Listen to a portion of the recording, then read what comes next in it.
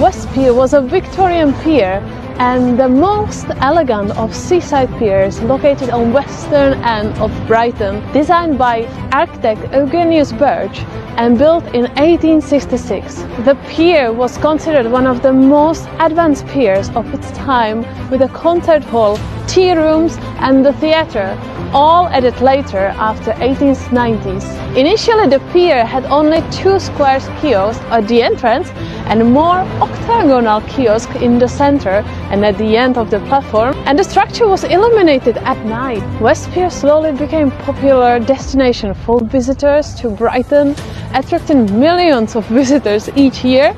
West Pier was one of the oldest surviving piers in England and was considered an important example of Victorian seaside architecture. Now we are in 1903 when the pavilion was converted into the theatre, and the final building, completed in 1916 on the pier, was a graceful concert hall. An interesting thing is that West Pier became so popular that it was recorded that in 1919 the pier experienced the highest number of paying visitors, over 2 million. Between the wars, the pier was used by day trippers traveling to and from France, and when the pier reopened after the Second World War in 1945, the theatre was converted into an amusement arcade. However, soon after, in 1975, the pier was closed for safety and further reasons. First of all, the pier was over 100 years old at the time and had begun to break due to the weather. Secondly, cost of maintaining and repairing the pier had become so high that the owners were unable to keep up with the expenses. The third, the pier was no longer attracting enough visitors to cover its operating costs. And finally, the safety of the pier had become a concern and it was considered unsafe for public.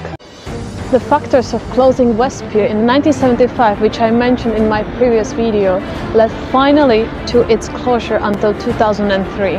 Despite the fact of its slow fall, the government recognized the pier's merit by changing its listing from Grade 2 to Grade 1 in 1982. Essential renovations finally began in 1986 and a small section of decking was reopened. However, the process of restorations was very slow and the hope for people who loved West Pier to see its beauty again faded after several years.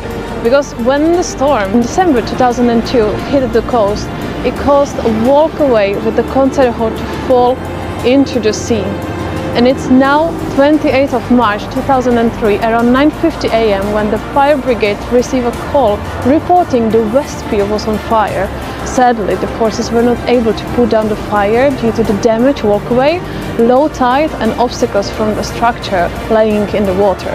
And the reason to blame for fire was a suspicious arson attack by a speedy boat. I'll also share a link to a video from this tragic moment in the comment section, which you can watch on YouTube. Nowadays, West Pier is in local people's hearts and is considered one of the most picturesque beauties on the Brighton seafront.